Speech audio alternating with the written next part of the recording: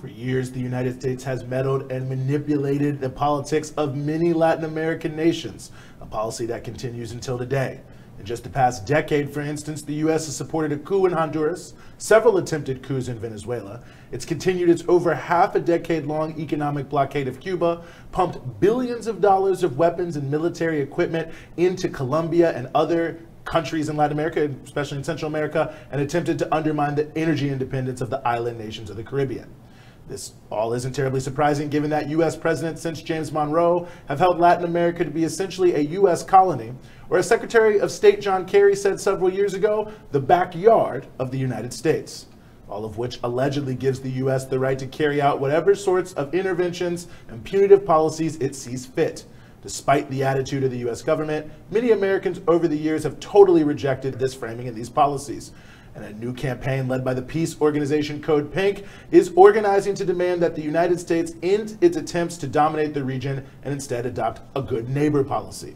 For more on this effort and the broader context of U.S. policy in the region, we spoke to Leonardo Flores of CODEPINK. Leo, thank you so much for being with us on the show.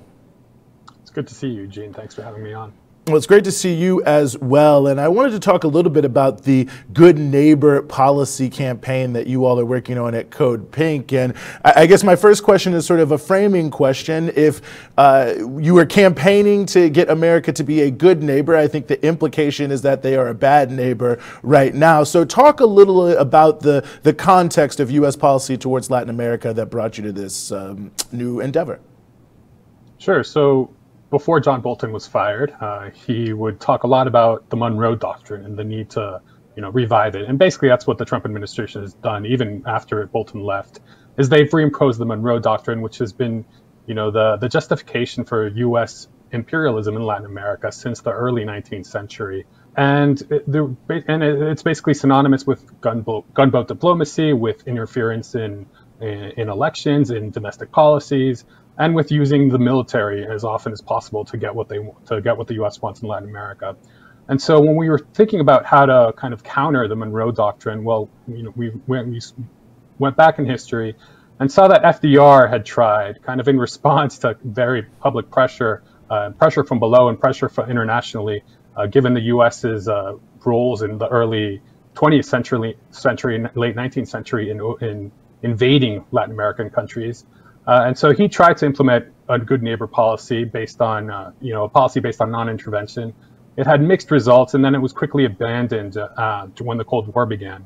And so with the Trump administration openly reviving the Monroe Doctrine, we thought it was about time to shine a light on how bad the consequences are for Latin America of the Trump administration's policies, and not just Trump, of course, but previous administrations as well.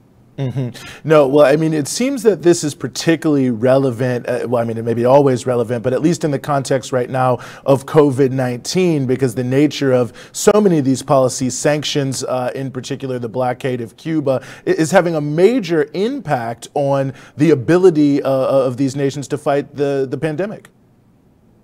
Yeah, absolutely. And so during COVID-19, we're seeing right now that Latin America has become the new epicenter. Well, maybe the U.S. is now the new epicenter in recent weeks. But Latin America is doing very poorly. And when we see in the news, there's a lot of emphasis on Brazil in particular, given that it has the most cases. And obviously, Bolsonaro has been completely absurd with his reactions to this pandemic. But in other countries, there are other countries in the region that are doing even worse than Brazil in a per capita basis, namely Chile and Peru. It's a disaster, this coronavirus pandemic. And what we've seen from the United States is, defunding the WHO, trying to back out of the WHO, hijacking PPE that was meant for other countries. And so that, to us, really just struck us. And we had to kind of contrast it with, say, for example, Cuba, which is doing amazing work. We can get into that a little bit later. But yeah, so right now, Latin America is facing not just coronavirus, but it's also facing a massive recession. And on top of that, we had instability in the region before the pandemic hit. You had massive protests this last fall in Chile and Ecuador, in Colombia as well, and in addition to the coup in Bolivia, which it looks like it'll never end. Hmm. No, well, I'm actually glad you mentioned Cuba, because I think in relationship to what you were saying in your first answer, this is very important, is, the issue of relations between countries is not just a one-way street. And these unilateral efforts by the United States to declare, these blockades and cordon sanitaires around Cuba mean not only, terrible destruction for the people of Cuba, but also in the context of the United States, the knowledge economy of Cuba, particularly around public health. This is a complete closed book to localities and states here in the United States struggling with similar problems. Yeah, absolutely. And Cuba, for example, has this medication called interferon alpha 2B, which is proven to have pretty good results in terms of saving lives of COVID patients. And it's not available in the US because of the US embargo. So this blockade isn't just affecting lives in Cuba, it's also affecting lives in the United States. I hope you could talk a little bit too more about the sovereignty element of this. I mean, I think that's one of the, elements of a good neighbor, right? Is that you respect your neighbor. If they want to put chairs on their back porch and you don't want to have chairs, you're not going to tear down their backyard because of it. But the United States seems to insist that a government can only be legitimate if they say so, regardless of the people on the ground. Yeah, absolutely. So this good neighbor policy has three fundamental principles. One is don't meddle, right? So don't interfere in other countries, don't intervene militarily, don't use military threats. Another is respect and appreciate each other's differences. We have a very diverse hemisphere here with lots of indigenous traditions and African traditions and homegrown Latin American traditions. And a lot of that is obscured in the United States. And because of how U.S. cultural policy works, some of this knowledge and these traditions are obscured in the countries themselves because all we get is Hollywood-type propaganda. And the third principle is working together for the common good, using multilateralism as the basis rather than unilateralism, or rather than, say, taking over the OAS and using the OAS as a tool for U.S. policy rather than as a tool for solving problems conjointly. So when we think especially about this interference, right? So we've had the Democrats talk for almost 4 years now about Russian interference in these elections, in the 2016 U.S. elections. But the hypocrisy there is really kind of shocking that there very little attention is paid to how much the U.S. interferes on a daily basis on the domestic policies of Latin America. And so, of course, the very obvious examples are Cuba with the economic blockade, Venezuela with this puppet president that they've tried to install.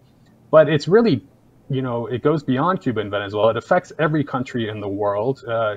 So to give an example, in the OAS 3 years ago when they were trying to, kick Venezuela out of the OAS, it's a long story. But anyway, there was a lot of pressure on Caribbean countries to get them to vote a certain way.